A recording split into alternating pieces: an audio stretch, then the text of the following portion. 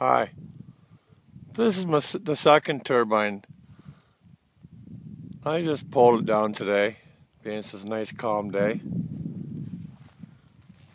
Apparently with some good wrenches and 4 and 5 foot snipes, you can't pull that nose cone off, at least on this unit.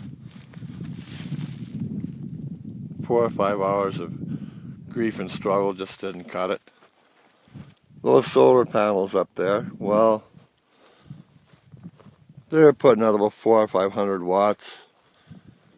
It was rated for 1,000, so half production, I guess. It's a good thing I built this gizmo. Was you take it up and down fairly easy. Gin pole, winch on a guy post.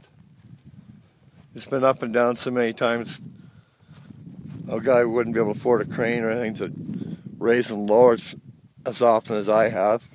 Well, the grief that these people have caused me. I say that's the second one. It never did produce power. And here's the first one over here that I managed to get opened up. And you can see that it's well fried. All the stuff around the rotors here, the coatings weren't burnt off the wire. I brushed the shit off the magnets. But it's basically a piece of shit. And they don't want to stand by nothing. So I'm just letting everybody know that maybe China Hummer products aren't for you. They might bitch and complain, but I don't think anybody wants their junk.